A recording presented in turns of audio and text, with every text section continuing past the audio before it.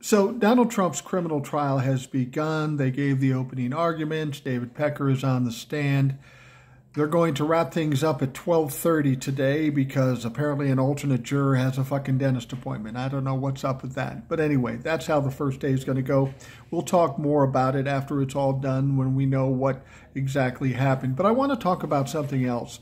I want to talk about the hearing that went on today to determine the legitimacy of Donald Trump's $175 million bond. Now, from all appearances, what we've seen, it's not legitimate. It's not real. So presumably they would say, no, we're not accepting this. Well, something happened today, and Letitia James negotiated with Donald Trump's lawyer for another deal to maintain the bond. Apparently, there is some Schwab account with cash in it that somehow the insurance company that posted the bond will now have control of. See, this Schwab account does have enough money to cover the bond, but Donald Trump has access to it so he can buy things, sell things, lose things, and whatever.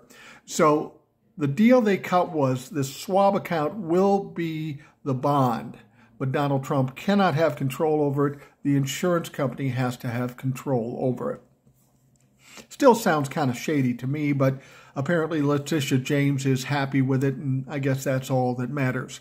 So at this point, the bond stands for $175 million in his appeal for that particular court case.